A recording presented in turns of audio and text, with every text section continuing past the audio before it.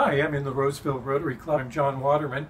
And if you don't have a mask, here's what you do. You take an old rotary tie. You take a Paul Harris pin, in this case with 2 sapphires.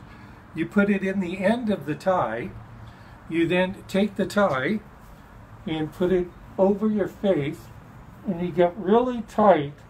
It's really tight. You stick the pin through the end.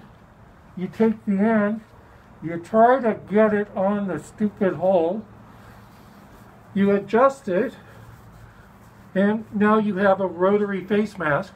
And if you're married, your wife can keep track of you. And that's it. How to make a rotary face mask.